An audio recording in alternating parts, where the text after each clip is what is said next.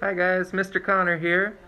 I'm working on modeling a flowing lava scenario. You can see I have melted some paraffin wax in these beakers on a hot plate. I added a couple of crayons just to give it color so it looks like molten hot lava. Okay, so I actually combined the two beakers into one, and you can see that color changed. Still looks lava-like, I believe. And the setup here is a tray of sand with an overflow container to catch the mess, because when we were trying earlier, we already made a mess. See, there it is. And this cup is going to hold the lava. You can see a tiny hole down there at the bottom. Mrs. McFarlane is our Pegasus teacher next door. She is going to run the camera while I pour the hot wax, which represents our lava.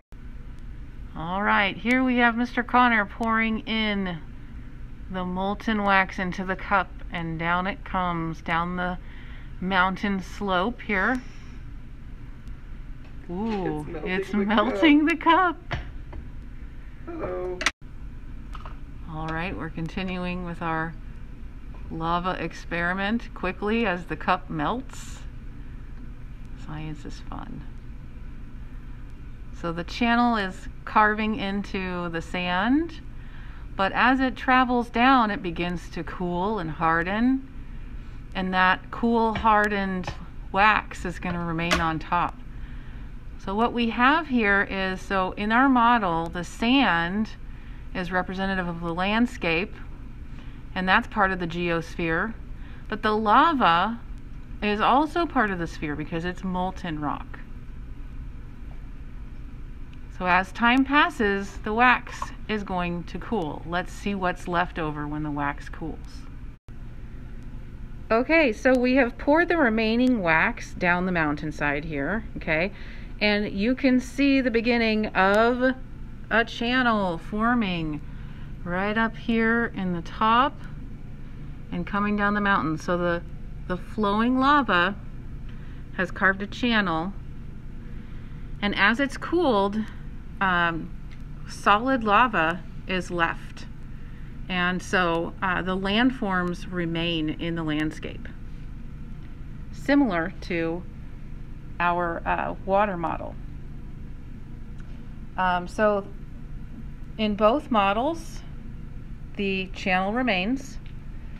They are different though, because the water is going to disappear, but the lava cooled and stayed.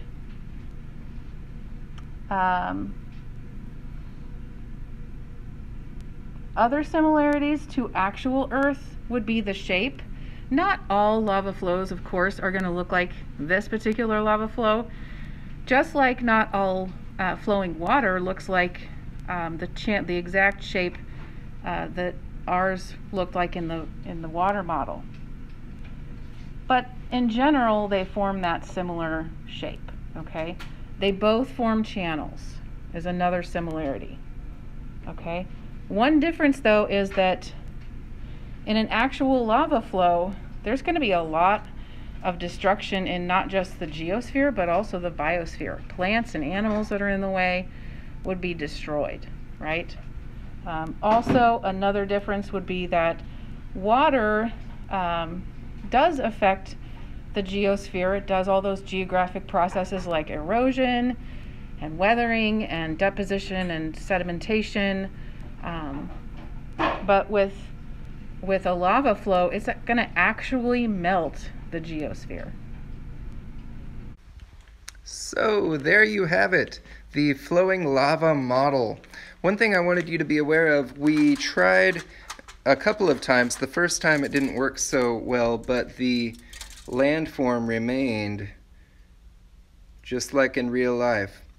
When lava flows across the land, it creates new rock that's added to the surface of the geosphere, and the landform remains for millions of years afterward, and it too is eroded slowly.